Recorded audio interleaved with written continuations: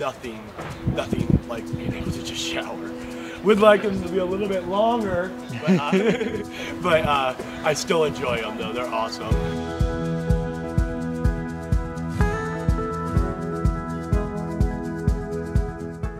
My name is Jim Brown. I'm the homeless navigator with the San Fernando Valley Rescue Mission Shower Program. My role is to basically accompany the SOS program, which is our mobile shower and clothing unit, and do on-site case management for the guests that attend. Hi, my name's Trini Romero. I've been coming to the Rescue Mission mobile showers for almost 4 years. My name is AJ. I'm homeless. I've been doing this for about 30 months now, and I've been utilizing these showers for about 2 years.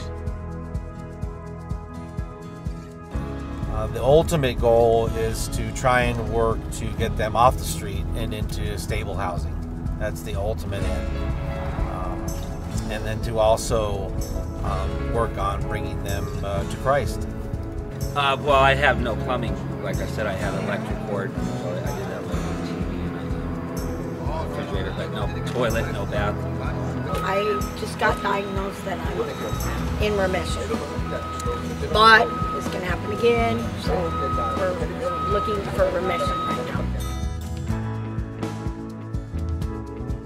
Well, the shower program was started a few years back. The unit was actually donated by the Andy Gump Corporation, and basically it just filled the need in the community. For showers for the guests. And what we found is that the shower program and what it provides restores dignity to people that are on the street. We want to feel as homeless people like everybody else. So we're trying to present a different way. They help us out with also with the shower part, the soap, the shampoo, the toothpaste, everything, toothbrush, everything. So this really helps out, provides people what they really need when they need it.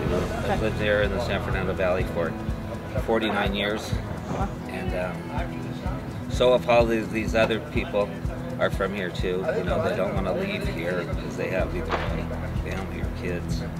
I am a full-time college student, going to Kaplan University online, studying human services. I want to be an advocate for the homeless. Most of my time is spent studying, doing schoolwork, and doing everything I can to help everyone I know.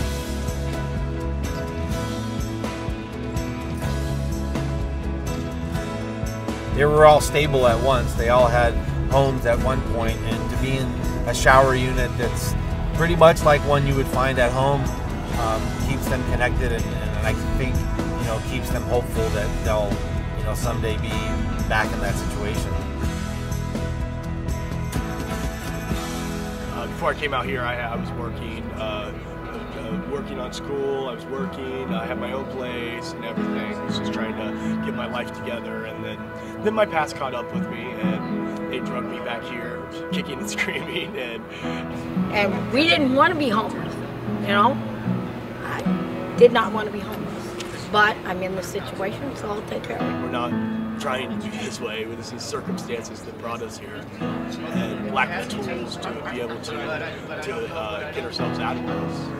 Thank God for them for helping people out down here. It's rough for those homeless people, and it makes a big difference for us to take a shower. So I'm not going to let this homeless take me into a dark side. I'm going to make it a light side. And anything I can do to help you guys get this out more, I'm going to do it. Everything I go through, I end up growing from it and learning, and so I just apply all the things I've been through and try to help others get through their situation.